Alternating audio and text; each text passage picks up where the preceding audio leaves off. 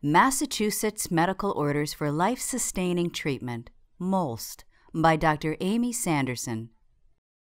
Hello, my name is Amy Sanderson, and I'm an assistant in critical care medicine at Boston Children's Hospital.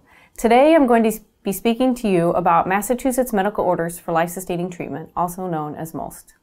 Specifically, I'll be talking about concerns regarding the current state of advanced care planning for children with life-threatening diseases, what MOLST is, and why the change. Concerns regarding advanced care planning. Optimal care for children with life-threatening conditions requires effective advanced care planning. Parents of critically ill children believe that it is important to have honest and direct communication with healthcare providers, as information given by the clinical team may influence their end-of-life decision-making. Furthermore, among adults, advanced care planning has been associated with end-of-life care consistent with patient preferences, as well as a better rating of the dying experience. However, advanced care discussions often happen late in the course of illness, and resuscitation status orders are frequently placed in the medical record near the time of death. Communication during advanced care discussions has been reported as suboptimal, and many times there is parental dissatisfaction with the process. In fact, parental perception of poor communication styles and insufficient transfer of information have led to poor quality of care ratings. Studies have shown that common barriers to pediatric palliative care and advanced care discussions include uncertain prognosis, differences between clinician and patient or parent understanding of prognosis, the patient or parent is not ready to acknowledge an incurable condition, language barriers, time constraints, and conflicts within the family.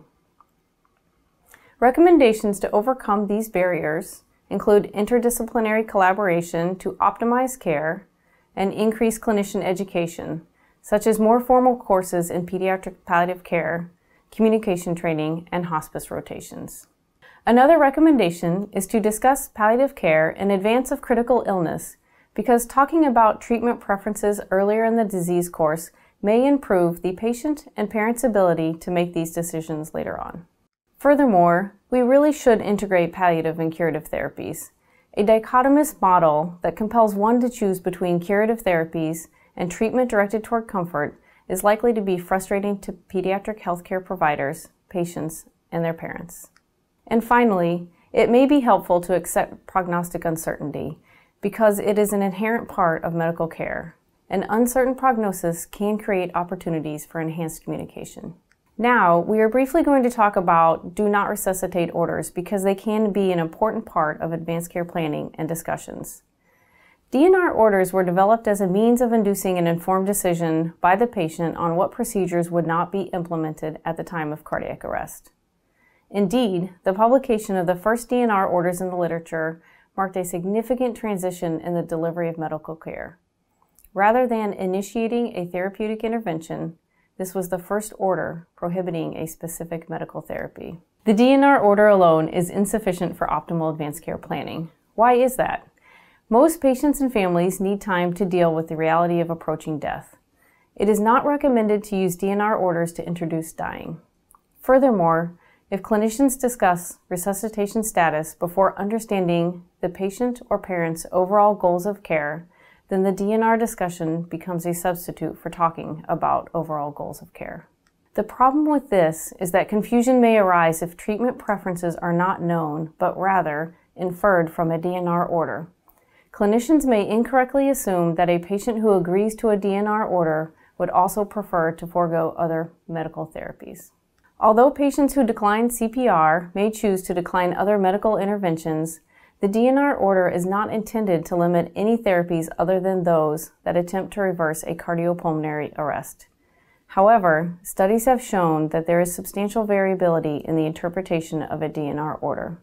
In theory, many clinicians believe that a DNR order should guide therapeutic decisions only during a cardiopulmonary arrest, yet in reality, care may change beyond resuscitative interventions. These challenges surrounding treatment preferences for patients with advanced illness led to the development of the MOLST form. Introduction to the MOLST form. The Commonwealth of Massachusetts recognized that there was a need to standardize the way in which patient preferences are communicated. Specifically, MOLST is a medical order form that converts a patient treatment preferences into medical orders. Why is MOLST important to our patients? Because MOLST is honored across all treatment settings, and because understanding treatment preferences is especially important for patients who have progressive life-limiting illnesses. Why change to the MOLST? It's more comprehensive than the Comfort Care DNR form. It includes other life-sustaining treatment options in addition to resuscitation. There is less risk for misinterpretation of a patient's wishes, and it is a standardized medical order that crosses the continuum of care. MOLST forms are not the same as advance directives. Why not? Well, because advance directives are legal, not medical documents. Remember, MOLST is an active medical order. Also, advance directives go into effect only after a patient is incapable of making his or her own medical decisions. Treatment preferences that are documented on a MOLST form are made by a person who is still capable of making medical decisions.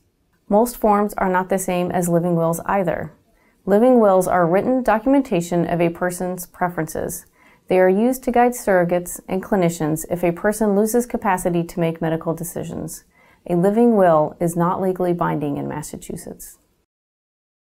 It is important to talk to all patients older than 18 years of age about signing a healthcare proxy. Before talking about MOLST, it is important to determine if a patient may be suitable for a MOLST form based on his or her current medical condition. One should consider patients with advancing illness due to a serious medical condition, patients who have a DNR order, and patients who have a pre-existing MOLST form but current treatment preferences are not accurately reflected.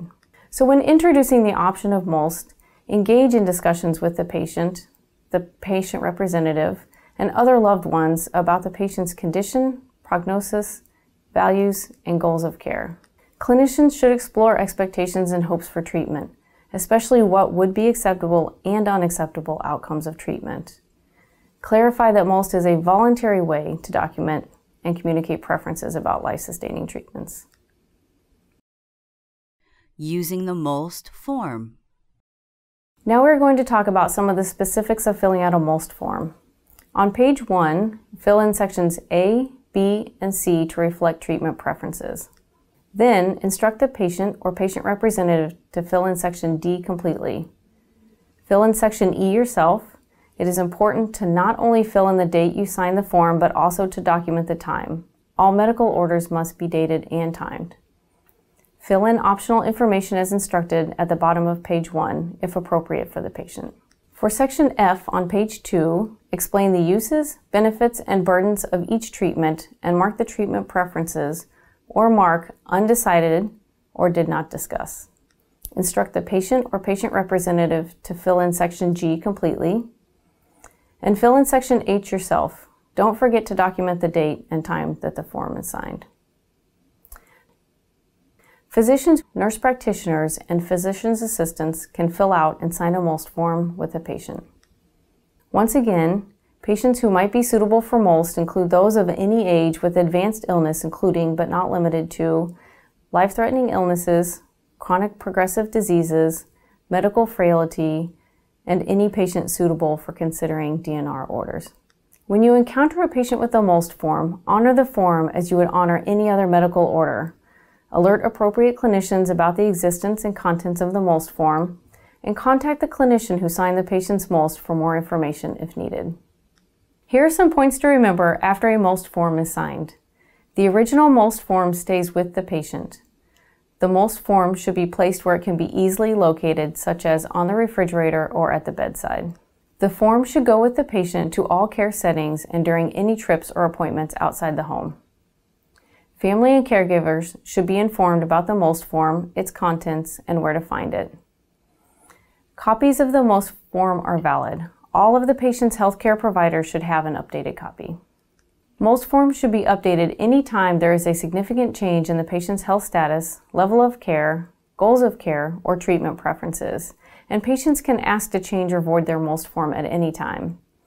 Any change to the MOLST form requires the form to be voided and a new form filled out. To void a MOLST form, write VOID across pages 1 and 2 of the form. instruct the patient that all copies of the outdated form must be destroyed, and create a new MOLST form if the patient desires it. For more information about MOLST, please visit the Massachusetts MOLST website. Thank you very much for your interest in the Massachusetts MOLST initiative. Please help us improve the content by providing us with some feedback.